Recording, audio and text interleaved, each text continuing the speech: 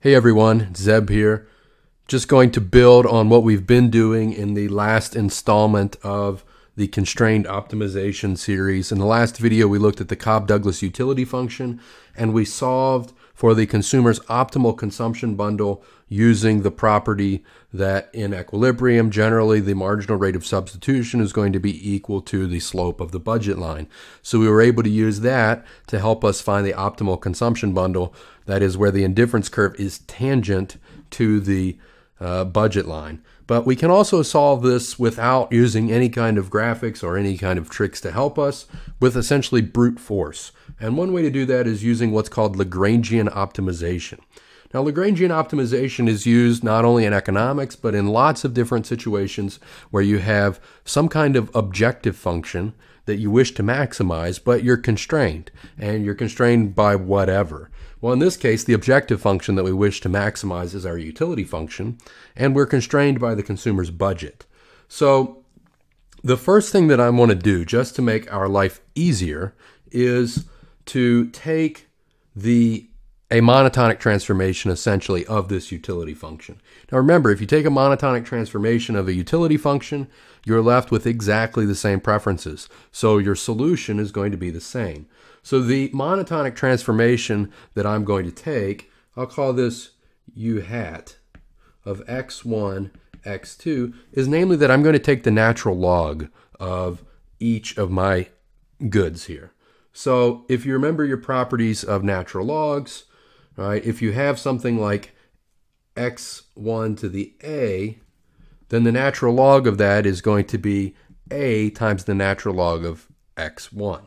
All right, so we can rewrite this having taken the natural log with respect, taking the natural log of x1 and taking the natural log of x2. And so we get a times little a x1, whoops, hang on, not quite. Get a little ahead of myself there. The natural log of x1 plus, now we do the same thing for x2, a times b times the natural log of x2. So here is our new utility function, and it is a monotonic transformation of the first, and so the preferences are going to be exactly the same. So this is our objective function. Now, of course, the constraint is the one that we are familiar with. That is the budget constraint. So we're going to set up our Lagrangian equation. And so we usually use some kind of fancy L to indicate that this is a Lagrangian.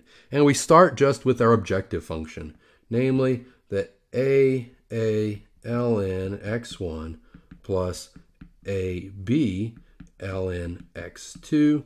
Right, there is our objective function. Now, we are going to subtract lambda, which is what we call the Lagrangian multiplier, and I'll talk about the meaning of lambda in just a minute, times now our budget constraint. And essentially what we're going to do is we're going to kind of think backwards about this. We're going to start with our income.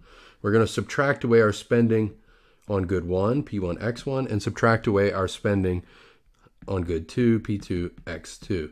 So if you think about it, in optimum, the value of the things here inside the bracket should be 0, right? Because we want to spend all of our income on these goods. Now, in this case, we only have one constraint, and that's the budget constraint. But of course, you could have multiple constraints, and then you would have multiple lambdas. But in this case, we just have one. So now we are going to take some derivatives. We're going to use some calculus here. And we're going to take the derivative of this Lagrangian function with respect to x1, with respect to x2, and with respect to lambda. All right, so we're going to get these first order conditions, or they're sometimes called Kuhn-Tucker conditions. So our Kuhn-Tucker conditions, or our first order conditions here of this problem, the first one is going to be the derivative of L with respect to good 1. Well, this is pretty easy. We simply get a times lowercase a. Now the derivative of x1, or the natural log of x1, is just going to be 1 over x1. Now we've see there's no x1 in the second part of the objective function. Come over to the constraint, and we see that we have negative lambda times negative p1 x1. right? Well, of course, negative lambda times negative P1 is just going to be a positive, so plus lambda P1. And the first order condition is that this is going to be equal to 0. So let's move some of this stuff up and out of the way.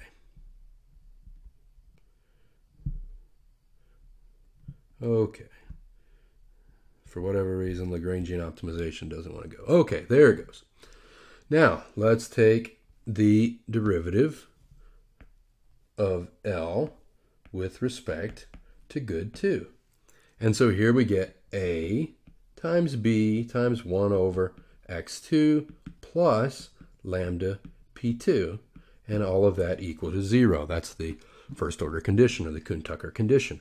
Now, the last derivative that we're going to take is going to be the partial of L with respect to lambda. All right, now this one's pretty easy because everything is just, the only time that lambda enters in is in the constraint, and so everything that's in the constraint gets multiplied by lambda. And notice what we get here. So we get negative m plus p1x1 plus p2x2 is equal to 0. Now, if you think about what that says that my spending on good 1 and good 2 has to be equal to my income, which is pretty clear, right? We expected that to be the case, that we would fully exhaust our income on this problem. So the easiest thing to do here is to just solve for lambda. That's the best thing that we can do. So let's take this condition here and solve out for lambda. So we get a 1 over x1 equals negative lambda p1. So we can divide both sides by p1, and so we get a 1 over x1 over p1 equals negative lambda. And so, of course, we get that lambda equals negative a 1 over x1 over p1. Right now, we could change that. We could simplify it a little bit, but we still have to work with this. So we'll just leave it there for now. And we can do the same thing here with the second first order condition, or the second Kuhn-Tucker condition. And so we get a b 1 over x2 equals minus lambda p2. All right, so we can divide both sides by p2, and we get a b 1 over x2 over p2 is equal to negative lambda. So then we know that lambda is going to be equal to negative a b 1 over x2 divided by p2. All right, so we're starting to get somewhere. We have actually solved for lambda now in terms of A's, big A's, a little b, prices, P1 and P2, and the amounts of good X1 and X2. So we've got rid of the lambda, which is pretty nice. Now remember what we're trying to solve for. We're trying to solve for the optimal amount of consumption, X1 and X2. So let's move some more stuff. Move this up. So now what we want to do is we want to solve either for X1 or X2. Now, so we could do this any way that we want to. But we know that lambda equals negative a, big A, little a, 1 over x1 over p1, and it also equals negative a, b, 1 over x2 over p2. So we can set these two equal to each other, right? We know from what we've just found that, and because both of these have a negative, we can just do away with the negative signs.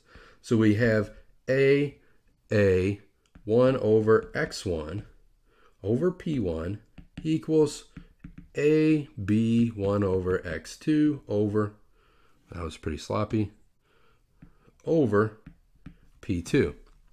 So there we have it. So we can solve here for either x1 or x2. It really doesn't matter. All right, so let's actually solve for x2. I think that makes the most sense. So we'll solve for x2, and you'll see why I say that shortly. So one thing that we can do is start off by canceling out things that we can get rid of. And so notice we have an a here on both sides. So we can simply cancel that out. Now, this is also worth noting that we can rewrite what we have here as a over p1 times 1 over x1 equals b over p2 times 1 over x2. And that might be helpful for us to think about it this way. So if we're trying to solve for x2, we're going to divide both sides by b over p2. Well, of course, dividing by b over p2 is the same as multiplying by p2 over b. So we get p2 over b times a over p1 times 1 over x1 is equal to 1 over x2. But of course, we didn't want to solve for 1 over x2. We wanted to actually solve for x2. So we need to flip this over. And so we get that x2 is going to be equal to b over p2 times p over a, which p is that? p1 over a times x1 over 1 equals x2. All right, so there we go. We now have an x2. And we can take this, we have x2 in terms of parameters of the model and as a function of x1. We know that we're going to exhaust our budget, so we can plug this into our budget constraint, namely this third equation here. So we can plug that into our budget constraint. And so we get, if we do this, right, we're going to plug in this x2, so we get our budget constraint is p1 x1 plus p2 now times this mess for x2. So we get b over p2 times p1 over a x1. And that's going to be equal to m. Okay, notice we are multiplying by a p2 and dividing by a p2. That's going to cancel out, right? So those cancel out. And so we can rewrite this as p1 x1 plus b times p1 over a x1 equals m. So believe it or not, we are starting to get somewhere. All right, understand that this is, of course, I wish I would stop resizing here with my palm. So this is, of course, p1 x1 plus, I'm going to rewrite this just a little bit, b over a p1 x1 equals m. So let's bring our x1 out. All right, we're going to factor that out. So if we factor x1 out, we get x1 now times this p1, so there's a p1 there, plus, and now we've got this b over a p1. And that's going to be equal to m. So let's move this up and out of the way. Now we can solve for m. M. We don't want to solve for m, we want to solve for x1. Just checking to make sure you're following along. So x1 star, that is our optimal amount of good 1, is going to be m over p plus b over a p1. And of course, this was a p1 as well.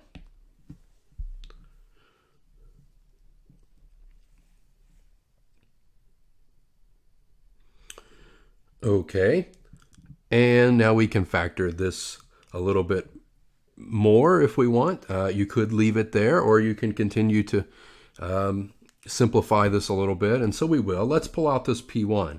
And so we get that this is m over p1 times 1 plus b over a, which is, of course, equal to m over p1 times 1 over 1 plus b over a.